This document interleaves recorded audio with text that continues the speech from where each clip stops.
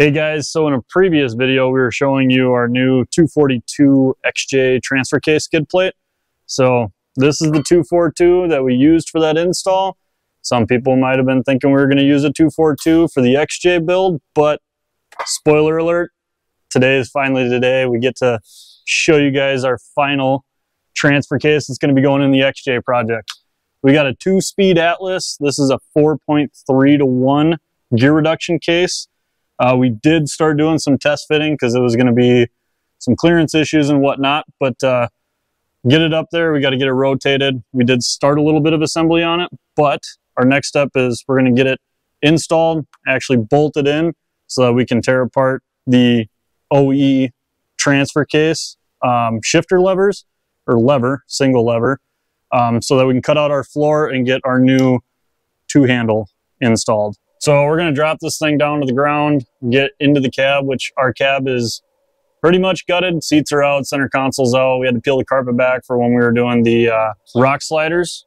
So we're going to get that shifter assembly out before we stick the transfer case in. So if we got to get underneath and cut some bolts, it's nice and easy to get to.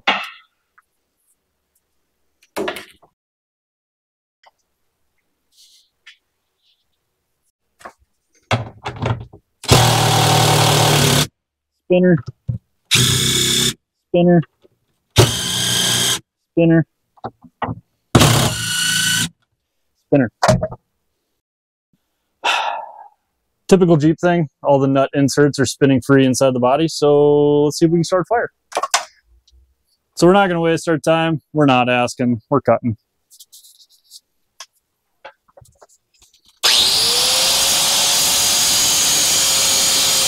All bolts are cut-ish. Come right out.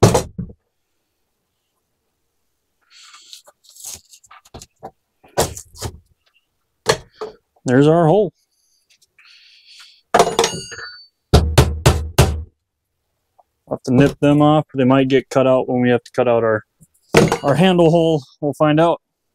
So we're ready to install it, not for the final time, but we got our transfer case shifter hole open so that we can install this, drop our doubler arms in, get them attached, make sure we have the clearance we need for the new boot. But I want to talk about, this is the AW4 XJ automatic adapter plate from Advanced Adapters for the Atlas.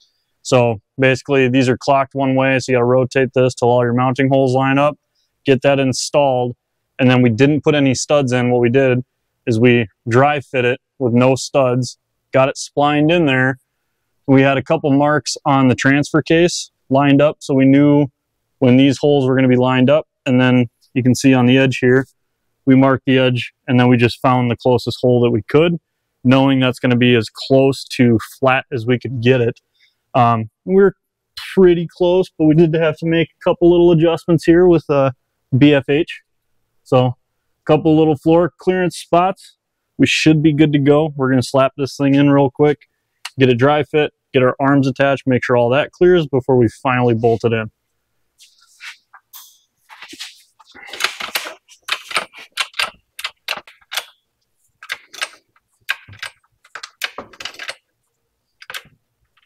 Should be about there.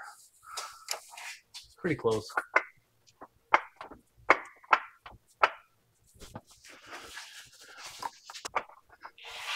Are all of our studs lining up with a hole? So we're having a bit of a fitment issue into the back of our transfer case. So we're gonna uninstall our adapter ring. And this is clocked, so you wanna mark it before you pull it off.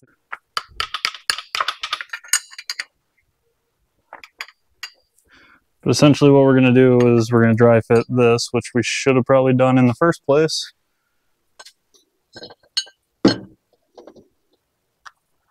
And we have an issue. There's a chance maybe there's two hole options here. Maybe it was clocked wrong. Yep. Oh yeah, so you marked it top right here, right? Yep. So it's off.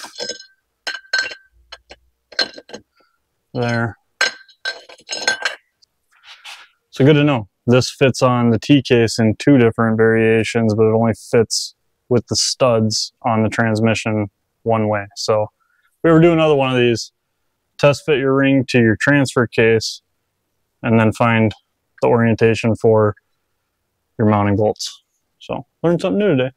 So we had this clocked wrong, which is why we're backing the studs off, because when we took the plate out to clock it, realized this is aluminum.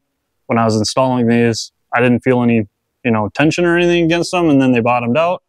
You stop. Well, when we pulled the ring off, it actually, if you look in the front of this, it kind of ate out a hole in between two of the studs all the way around. And now that we clocked it differently, those holes aren't there, so it's not allowing us to close up the gap. So we got to pull them out, torque this on, and then we can snug these back up. Here's an old style stud puller. It works. If you look here on this stud, it kind of eats into the bolt a little bit. That's not really a concern here because that's not going to be used. But instead of destroying all the studs, I'm just using the old tried and true double nut trick. Backing these off a hair, popping them loose, and moving on to the next one. So we had to reclock our ring. We got that off. We test fitted to make sure we didn't have an issue with our clocking ring. Turns out this will fit the transfer case in 2 different locations, but it'll only fit the AW4 one way. So we did end up having to reclock this, and our studs worked. It would fit up there, but we wanted to stuff it up a little higher so it was a little more flat. So we did end up pulling all our studs and reclocking those as well. So we're ready to go back in so we can try and get our arms on and keep moving forward. Alrighty, let's try this again.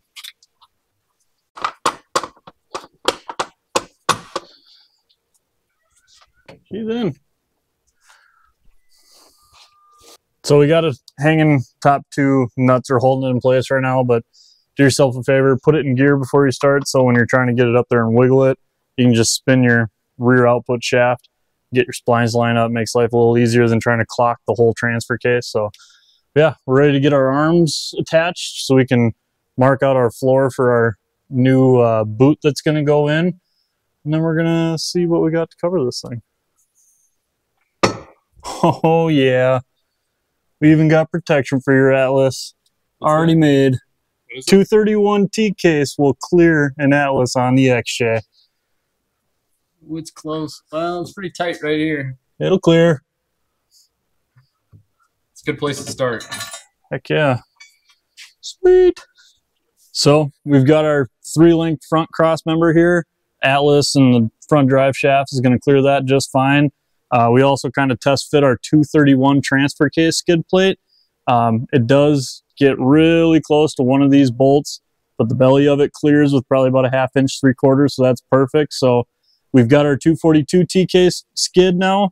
That'll for sure clear, but you'll lose just a hair of belly height with it, or you can modify a 231 and make it work perfect. So now we're working inside on our actual twin sticks. The instructions aren't super helpful in this. So basically, this is where our shifter linkages are going to go for our transfer case handles.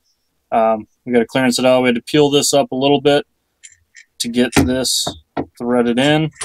We'll drop that back down, either tack it or seam seal it or something after, but I think we're going to have to clear around this a little more because we got, we'll have rotation front and back on our arm.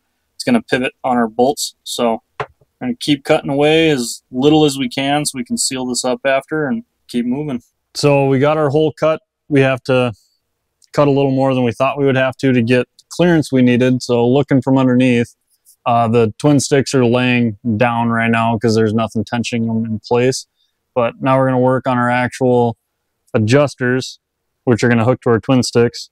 So 1 bar each end is threaded, so it's a threaded rod. That's your adjustment. So we'll get the transfer case back in neutral, get the twin sticks straight in line with that aluminum bar that's holding it in place, and then get these adjusted in. Once we get them snap ringed in, we'll test it, see if we can get it through all the gears, and if we have to make adjustments, pop one of these ends off and thread it in or out.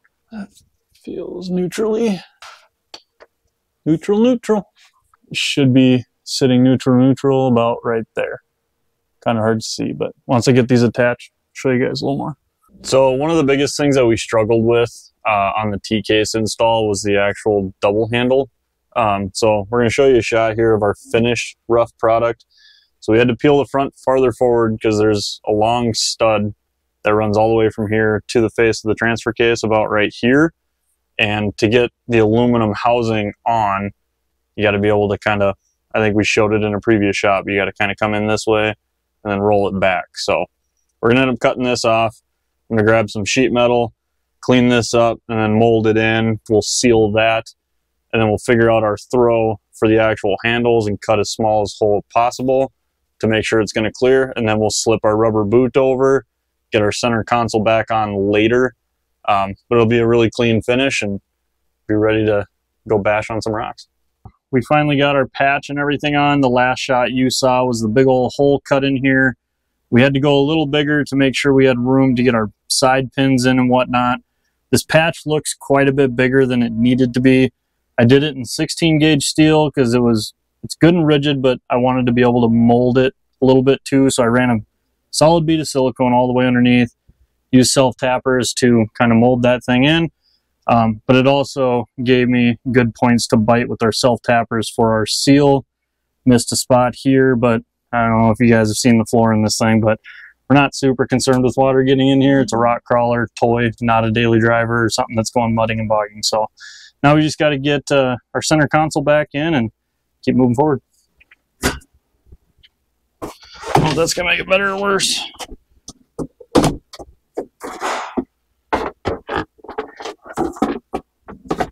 Got one, got two, got three.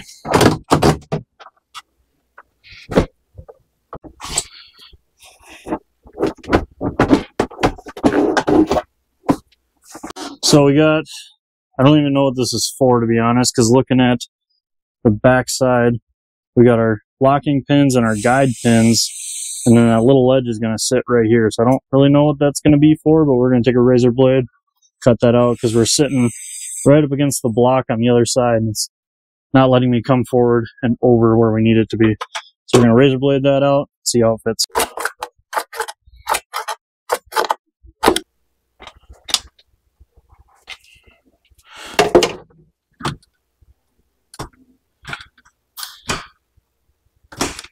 Heck yeah. Alright, so we ended up having to do a little more trimming than we thought we'd have to with the center console, but we're going for functionality here, not looks. So it's going to work. We're still going to patch this rust hole, and then we'll get our carpet back in with the carpet tucked up in there. It'll look pretty solid, but like I said, we're going for function. This is going to be insane on the trail. So I was kind of nervous with how close the 2-speed joysticks were together. They are still kind of close, but they are manageable. So very rarely are they going to cross each other where you got to worry about bashing a knuckle. But we're done with our Atlas install. We've already adjusted our cables underneath. Everything's tight. Knobs are on. We can move on to the next step, which I have yet to be told is going to be that. Maybe some gears. We'll find out. Stay tuned. Like and subscribe to the channel. If you guys want to do this, let us know. We can hook you up, or head up to Advanced Adapters and they'll get you hooked up as well. So thanks again for watching.